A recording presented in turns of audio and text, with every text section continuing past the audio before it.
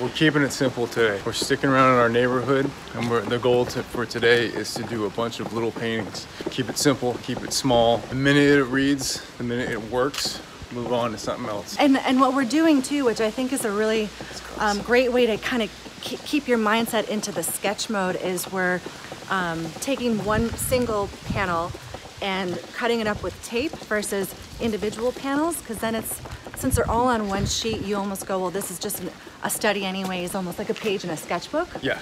So it keeps your mindset in the stick with your plan, keep with the simplifying and not getting too wrapped up.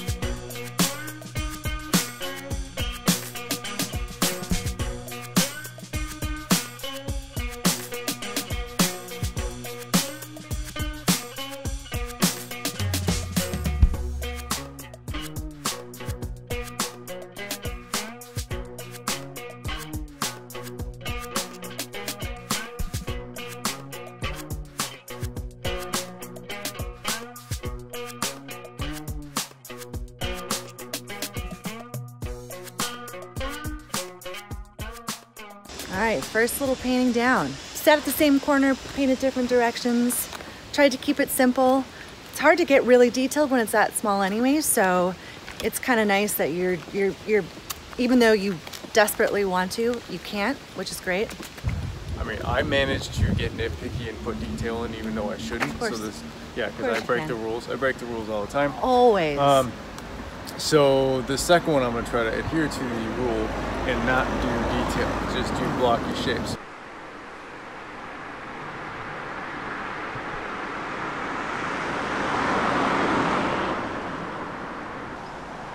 Okay, painting number 2.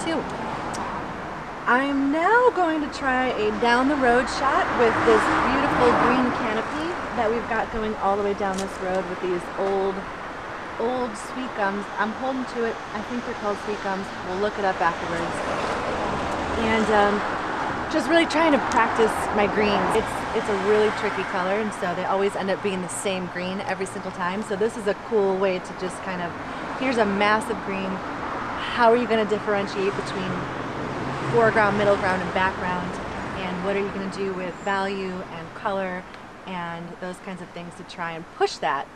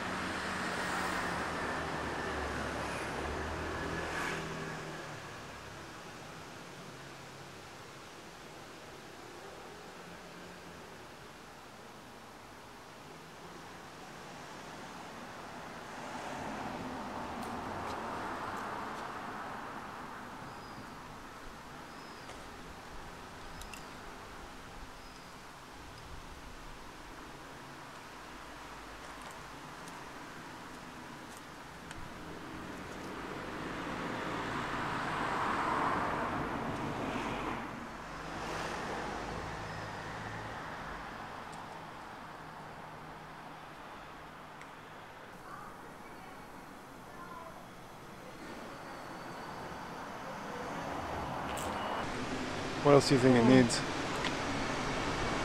I think adding the little crosswalk yellow thingies, maybe make them more yellow. Make them more yellow, okay. Make them pop a little bit more.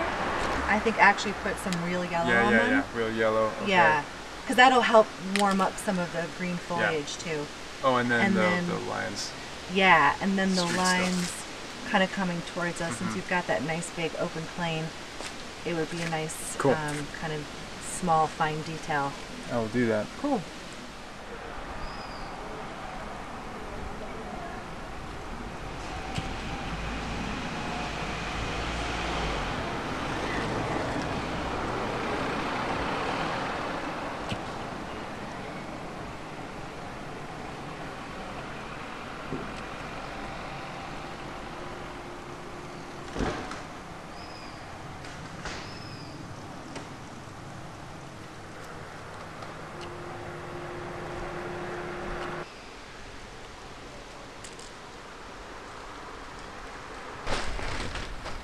Yeah, exactly.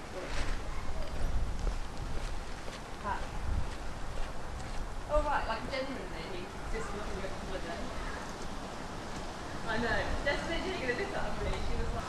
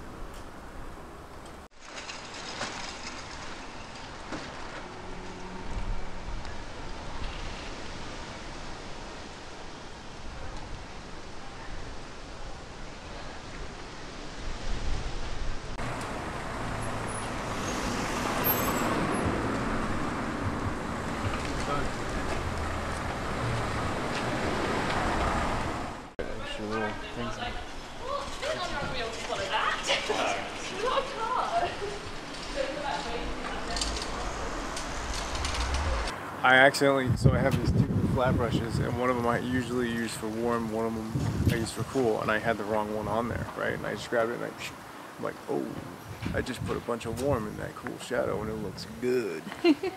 And so I just put a bunch of warm marks in the cool shadow and like, I feel like it's got more life, but. That's how the magic happens.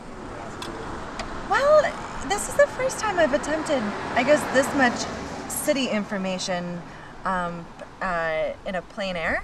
So I'm actually quite happy with the amount of detail I attempted, and rather than just getting rushy with it and panic about losing sun and just going, it's just a big block. I wanted to try and just capture a little bit of kind of what's happening and to make this more distinctively London versus another city.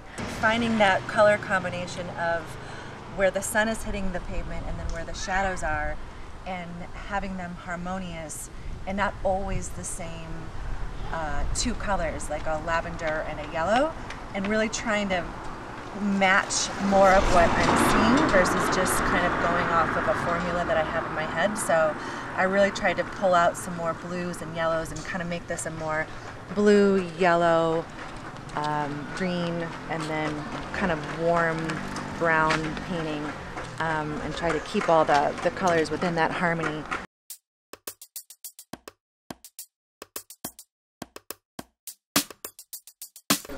Clouds completely disappeared, so we've got blue skies. Of course, so blue skies. Perfect.